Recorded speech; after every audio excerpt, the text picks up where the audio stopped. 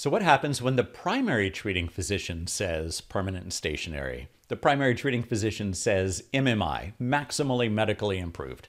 It's a little bit different than if a QME says it. Oftentimes, QME says PNS, you move to settlement. When a primary treating physician or a PTP says it, it depends. So some PTPs will write a full med legal report, a PR4. It's a permanent and stationary report.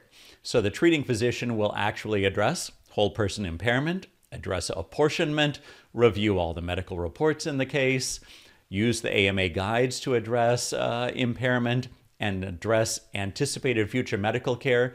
The parties could settle based on that report. If the report is fair to both sides, parties can move forward to settlement, settle on the PTP report. Oftentimes, one side or the other will object to that report. So the PTP says, you're permanent and stationary. I know you're still in a lot of pain. You've got limited range of motion, but there's nothing wrong with you. There's no impairment. And you know what? You don't need future medical care either. Injured worker should generally say, are you crazy? I object to this report. I'm going to a QME. So the claims adjuster will send the injured worker paperwork. You can request a panel of qualified medical examiners. Go get an independent evaluation. A QME who's not on one side or the other, hasn't been treating you, isn't likely in the insurance company's MPN, will write that independent report. It could be that the insurance company objects to the PTP report. So the PTP writes a very favorable report, uses range of motion, muscle loss, grip strength loss, all types of things in the AMA guides to address your impairment. And the adjuster says, it's too much impairment. I want a QME. They have a right to do that, assuming they move quickly enough. Another scenario, though, which is probably the more common.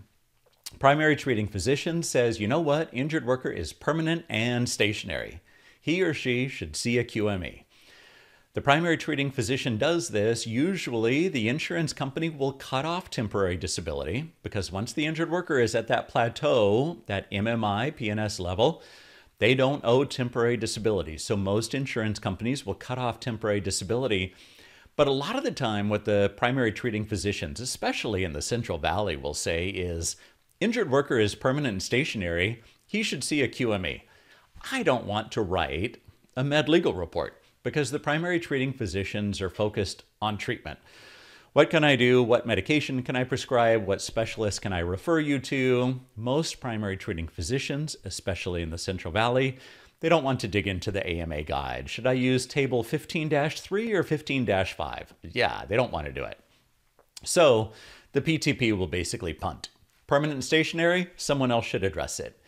In that case, one of the parties is going to need to request a QME so that you can get a full med legal report.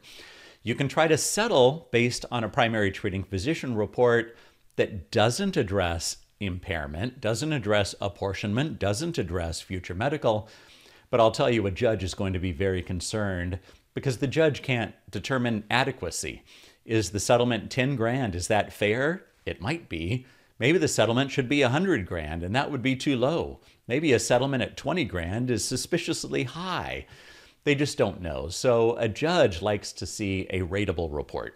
Give me the whole person impairment, give me the apportionment, give me anticipated future medical care. If the PTP doesn't do that, they just punt and say, let a QME address it. Generally, one side or the other is going to need to get a QME. So that's what happens when a primary treating physician says PNS. If they give you a full rateable report, you can move forward to settlement. They give you a full rateable report, one side or the other objects, maybe you go to a QME, or the PTP just says PNS and I'm not addressing any of the rest of it. You're likely going to a QME, one side or the other will need to request one from the medical unit. If you found this video helpful, hit the like button down below and be sure to subscribe so you don't miss future videos.